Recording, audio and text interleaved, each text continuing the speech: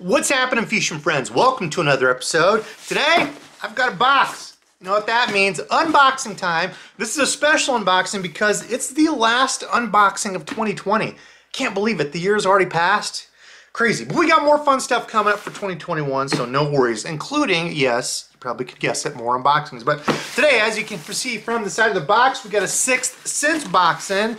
This was stuff from Black Friday. I finally got it. I've had it for a little while, just haven't got around to doing the unboxing. So enough yapping about all this, let's get into it. Okay, starting off with some soft plastics. These are pretty new. These just came in a little while ago. These are the 4.5-inch whales from 6 Sense. Grabbed a few different colors there. This is what they call gill dust. I grabbed some green pumpkin juice. I like that. It's got some red and greenish, bluish flakes in there. Wanted something white. I couldn't really tell the color difference, so I got both of these. This is a platinum white, more like a bone. It's like a whitish yellow color kind of to it. And then I grabbed those, the pearl white, more of your kind of standard pearly, bright white flukes. So I thought these were pretty cool. I seen these a while back. Saw these is correct English, right? I had somebody correct me on that. I saw these a while back. That's what they look like. They've got a pretty good looking paddle tail on back. You can see, you know, pretty much your standard paddle tail design. I like the front of it. Everything looks nice. You'll notice it's got those little fins sticking out the side. Kind of interesting. I don't know if that's going to help it ride, you know, normally, if that's going to kind of be like a stabilizer deal on it. I don't know. It'd be kind of cool to see how they do. And of course, they do have the hook channel inside there. Haven't got a chance to use these yet. We're kind of going back and forth on ice here in Iowa, so hopefully this Friday, since I have it off, I'll be able to go out and do some ice fishing. I've got some fun stuff planned, but yeah, the whale. Okay, next up, I grabbed some of their plastics. This was when they had like the 25% off all their stuff. I've never really used any of their craw type plastics. I've got a few that I already like, but I saw these and these look a little bit different. I liked them. Cool shape to them. This is the 3.3 stroker craw. Now, a lot of you have probably already used these. I like the fact that it had essentially like the big, huge dual twister tail grub claws on it. I know there's a ton of different brands of these out there on the market, but just something a little bit different. I like that it had a solid kind of oval shaped body, so the whole body is hard. You can see it doesn't get skinny in the middle, it doesn't get any weird shape. It's just all one thick regular shape. Good for a Texas rig. This should also fit well on the back of a jig as a trailer. Now this color is what? Bluegrass Magic, that bright blue on one side and the kind of that green pumpkin with some, I guess you call it like a greenish flake inside there. Just a cool color. The craws we have that blue on the bottom of them, usually like a dark brown, almost a black and blue. So I think that's why black and blue works so well here, but a natural color with that kind of blue dust color on the bottom. I'm excited to give that a try. Cool little bait, good profile, not too big. Again, I got that green pumpkin juice you can see there. Mexican Spice, which is like a brown with orange flake and then the chartreuse belly. Almost like your summer craw, green pumpkin with chartreuse belly, but they've added some flashy flake to it. But this one they call Dark Water Bug. Straight black on one side, almost like a June bug purple with blue flakes on the other side. Really neat color, good for dirty, muddy water. You've got that bright color, you know, that bright purplish flake, but also that black. So when you're fishing in muddy water, any sort of dark color, black and blue, black and purple, it's really just to make a silhouette in that really dirty water. But for whatever reason, black and purple is a confidence color for me. I know a lot of people just default to black and blue, but black and purple to me is where it's at. So I like that one. Okay, let's move over and talk about some swim jigs. I got, all of these are in 3/8 ounce. Now I've used the 6 Sense swim jigs before. I just ran out. I grabbed a few of them when Gander went out the very first day I stopped, but man, a lot of the stuff was so picked over after just the first few days. All this, you know, the good looking colors and stuff, all that was gone. But grabbed a few of these. This one they call Cajun Bluegill. Like that. Now the 6 Sense swim jigs are nice. I'm sure there's probably a few different companies that do this now, but at the time when I used my first 6 Sense jig was actually before I got them at Gander, but the first time I used it, it was kind of nice to see that on their swim jigs they have a screw keeper. So you can see there when you put your swim bait on there, it screws on. So great if you're skipping, great if you're trying to bring your swim jig through grass. Anytime you're going to come up against resistance, you know, if you fish like a swim jig or a moving bait like that and you're trying to pull it through stuff or rip it through stuff, you're always fighting your soft plastic. I don't think they trimmed all the jig skirt there, but I have to cut that. But I love that screw keeper on there. The colors that 6 Sense puts out and stuff, Absolutely killer colors. Love the eyes, love the skirt. Just kind of a darker color with some kind of bright accents on the bottom, like a black and blue up top, and your chartreuse and orange on bottom. Cool color, great for dirty water. Excited to give that a try. Good stout hooks on there as well. And then of course with the swim jig, usually you don't have as thick of a brush guard, which they don't either. So good, solid little swim jig there. I've had good luck with it. Let's see, I also grabbed this color, the Sunfish Spawn. So you can see there, it's got a little bit of the kind of green pumpkinish up top, then it gets very bright toward the bottom with chartreuse and yellow, good bright color. Bluegill Spawn, that's just your regular old bluegill spawn look there. Kind of cool, it's got that green pumpkin, kind of iridescent, orange on the belly. Just a really neat looking color. And let's see, what was the last one called? Neon Spawn, that's what the last guy looks like. So again, just kind of slight variations, really just whichever one you're gonna have the most confidence with, but all those look good. I'm really excited to try this one, that Cajun Bluegill. It's dark, just a different kind of look. I don't really throw anything that color. White or like a green pumpkin is usually my swim jig color, so I'm excited to give that color a try. Okay, next, sticking with the moving deals, I grabbed some of their jig heads. If you've been around my channel, you've seen me use these before, and I've talked about these. I like how they have that turned up nose with the line tie on top. I feel like these ride over brush really well. So if you've got a log, it comes up over it. Now I don't use an open hook, I should correct myself, in the real brushy, like fingery stuff, but against like big logs, big sticks, larger timber, you're a lot less likely to get hung up with an open hook like this. But when you get in the real brushy, like, you know, Christmas tree type looking stuff and a whole bunch of pallets stacked on each other, you're gonna lose these all day. But against like big logs or big tree branches and such, pretty good. And then same for rocks. So like along riprap, I use these in my local lake because they skip over the top of rocks. You don't want to let it sink all the way down and you want to keep it just over it. Now, I had a thought here. Let's see. I'm going to take a 1/4 ounce. I'm going to rig up one of those whales just to see what it looks like to show you, because again, I can get it out. These also have that screw keeper on there as well. So same as the swim jig. Now here's also a little secret tip. You know, a lot of times when you put the hook next to the body and you're trying to memorize and put your finger there, one thing you can do is put it next to it and mark just a little spot with the hook.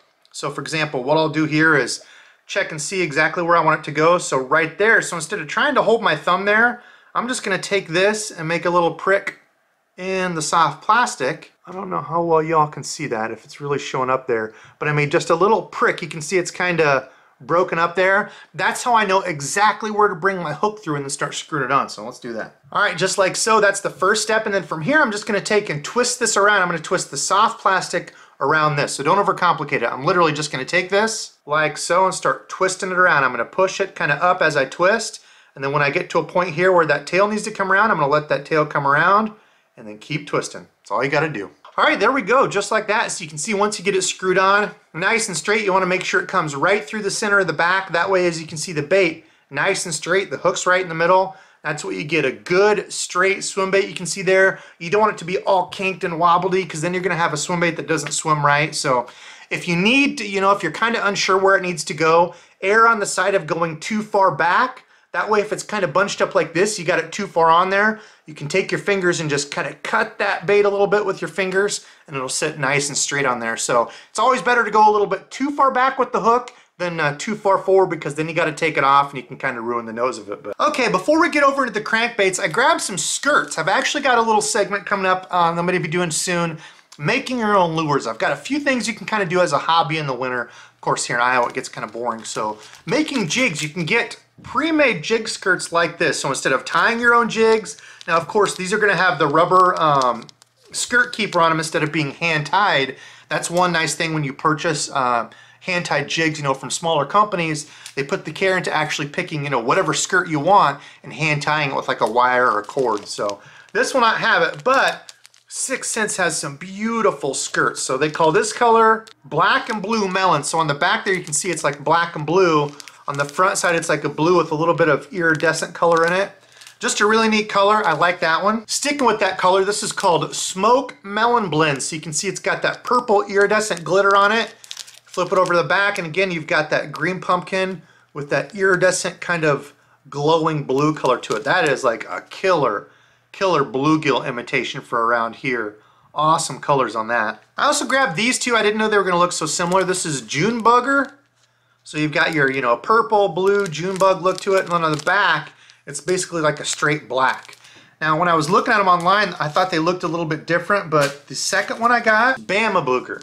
So this is, again, your kind of that Bama purple, blue glitter, and then the back is like a green pumpkin. I thought this was going to be a little bit lighter, but still a cool color, green pumpkin purple mix versus a purple black.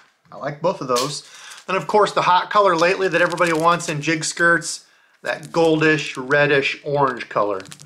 Jackhammers in these were sold out for I don't know how long in that fire craw, or whatever they call it.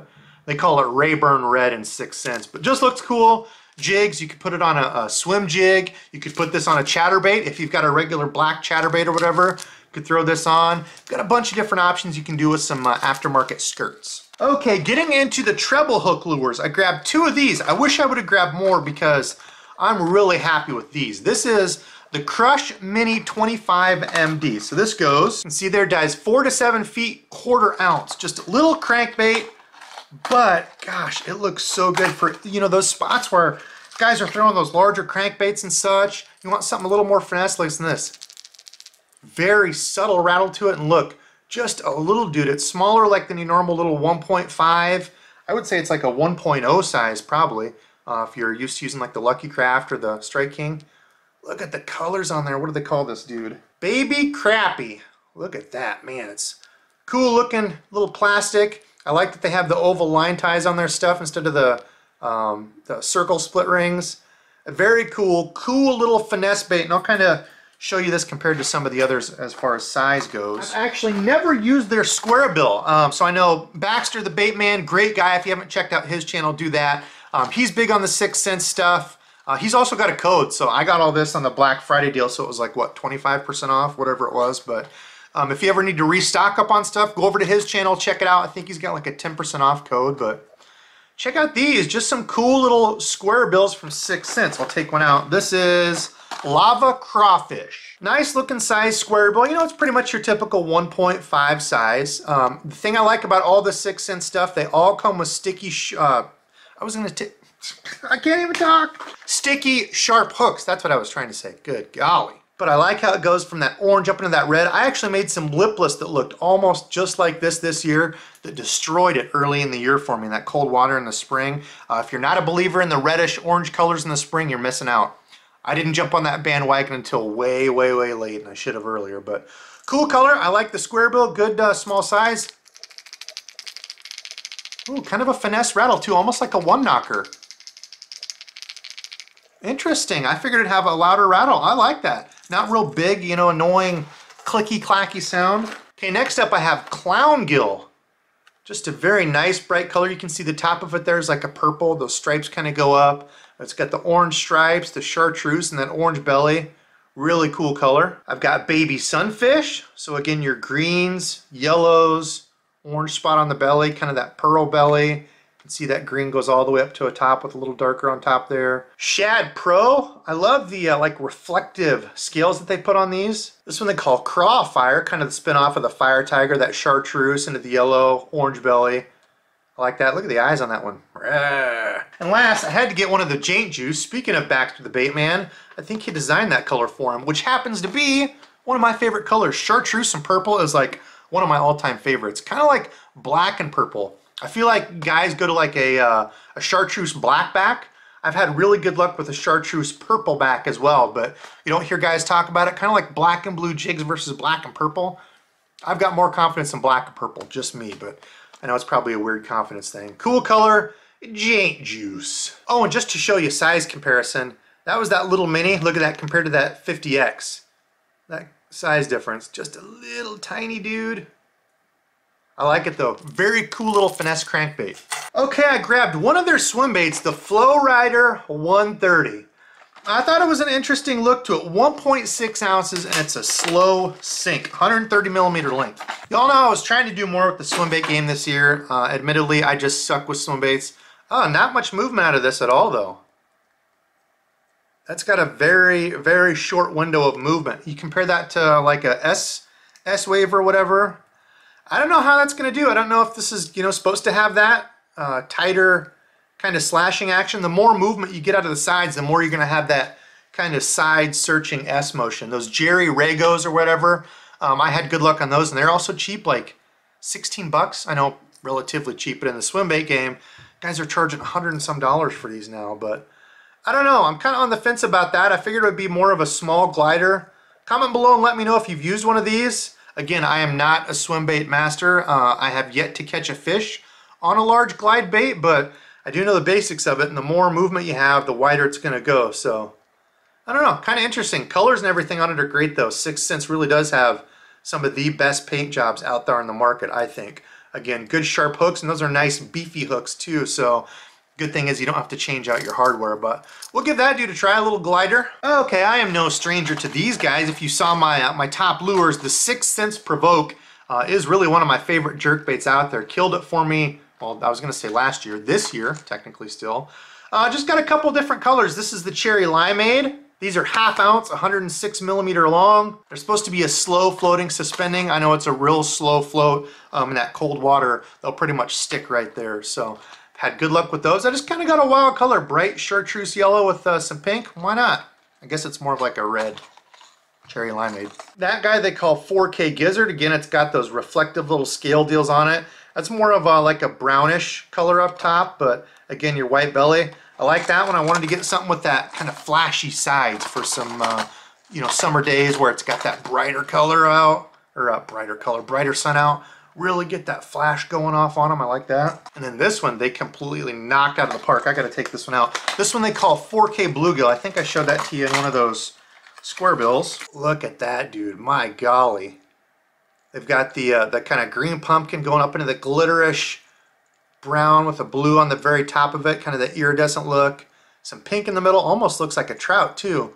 Orange pearl belly. Just a really cool looking color again. Super sticky, sharp hooks, and I like that it has the 3 sets of hooks on it for you. All right, what else do we have here? Going back to those crankbaits, I've never used any of their like deeper diving cranks. I think I had one lipless that I lost before. This is called the Curve 55. So this is a 5 to 9 foot diving crankbait. This one I actually posted on Instagram if you follow me on there. If you don't, what are you doing? Go follow me. Pester me. Send me questions. I don't care. I like to talk. Clearly, because you ramble on in some of your videos, Debo. But look at that, dude. What color do they call this? Crackle Cross. So these go 5 to 9 feet, 3/8 of an ounce weight. Just a cool looking, you know, like your regular 6 foot diving KVDs. I threw the heck out of those, but kind of branching out, trying to throw some new stuff. Trying to get out on the boat more this year. And like a little 6 foot diver like this is just so awesome when you're fishing riprap banks. Really cool color. Notice they've got that crackle on the belly like a custom paint job. Destroyed that colorway. Kind of your see-through white and pink. What do they call this? Smallmouth Rose. Just a real nice, light, subtle, natural color there. I like that. Talking bright again, we got the neon craw. Look at that. Brown and black up top. Chartreuse green and yellow on there. Really cool looking bright craw. Just because it's different, black and red craw. Look at that. You can barely see them. It's got like the maroon, kind of purple accents. I got it because it reminded me of Tequila Sunrise. Tequila Sunrise crank? Yes, sir. I'll throw that. And I guarantee if my old man sees it, he's going to say, is that a Tequila Sunrise crank? Let me have that. 4K Shad. This is actually the one I had a bunch of luck with on the jerkbait, but it's like blue, gold up top, then just down into a pearl. Real simple color, but I had a lot of luck with that this year. And last but not least, I grabbed an Ozark Cross here. Green pumpkin, much more natural color. It's got a little bright, almost orangish red on the back.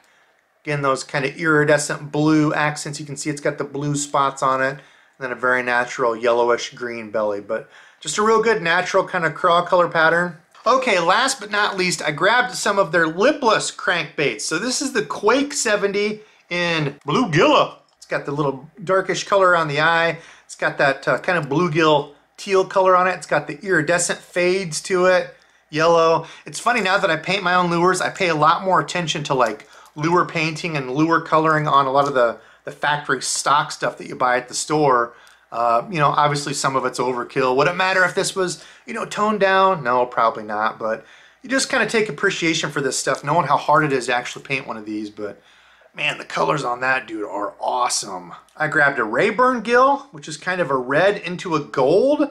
Again, good for those kind of dirtier stained waters on those sunny days. Gold does real well. I grabbed another one of those shad scales. Again, you can see those kind of reflective, holographic scale looking deals there. Again, your shad color kind of green up top into your pearl belly. Had to go bright again. I grabbed a tiger craw. Look at that. Neat colors, kind of that orange blending in down to that yellow. It's got the tiger stripes on it, craw.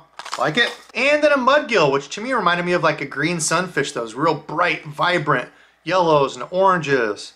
I liked it. Cool looking lipless there. I think that'll do well in some ponds around here. And to finish off the unboxing, some more lipless crankbaits. This is called the Snatch 70X. Now, I honestly don't know what the difference is.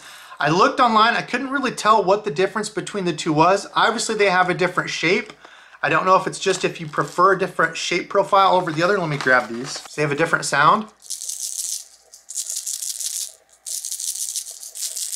Not really. The Snatch versus the Quake. I honestly don't know what the big difference is between the two. Obviously, they do have a different shape here. But I don't know if one's better at doing one thing over the other. This kind of reminds me more of like a red-eye shad type shape. That's kind of the difference too. Comment below and let me know if you've used these, what the difference is. I'm not sure. That might make a cool thumbnail right there. I grabbed one called Piggy Bank. It's that chrome, but you can see it's got a little pink on top. I just like the chrome aspect to it. Great on those sunny days and a little bit cleaner water. Sunfish Scream, again, going with those dark, really vibrant, did I just say dark? Bright is what I meant. Bright, vibrant colors. Yellows, oranges, kind of a little bit of green on top. I grabbed a chrome thread fin. Look at that guy. Again, it's like your chrome. That's kind of hard to see. To me, this reminded me of like a chrome sexy shad. Look at that. Chrome kind of flash to it. It's got the sexy shad stripe going up into the blue. I like that. Last but not least, pretty similar to that, except it's called Chrome Magic. It's got the green up top. So the chrome up into the green. I just wanted a couple different chrome colors. I like that. It's kind of got that chartreuse line in it too. Cool colors. That weighs 5/8 of an ounce. That's the Snatch 70X. Again, I don't know what the difference is. Both of them look cool. But comment below, let me know out of all of those, what are you the most excited to see me fish in 2021? Again, I can't believe it. 2020 is over. It's been a great year. I cannot thank all of you enough for the support watching these videos. I'm going to have more giveaways coming. I've got some new stuff planned. I'm going to keep doing the boxes, the beginner type box things. Putting those together and sending those out to somebody that can use it. So tonight I have to give a shout out to Jadon C. He wanted to see that best lures of 2020. I just did that one. If you haven't seen that, I'll put it at the end of the thing. But thank you, sir, for watching. And again, thank you so much, everybody else. My channel, I cannot believe we are creeping up on 100,000. For some silly Midwest boy here in Iowa, that's pretty crazy. I know for a lot of you, you might think, oh, a ton of people get that. For me, it's a huge achievement. So that's enough. I gotta get to editing. Bunch of cool 6th Sense stuff. Comment below and let me know if there's some other unboxings you want to see. I've got some fun unboxings from some smaller companies coming up. So yeah, I'm out of here. Happy New Year to everyone. Be safe. Don't drink and drive. Stay home if you got other crazy people around you. But I'll see you next year.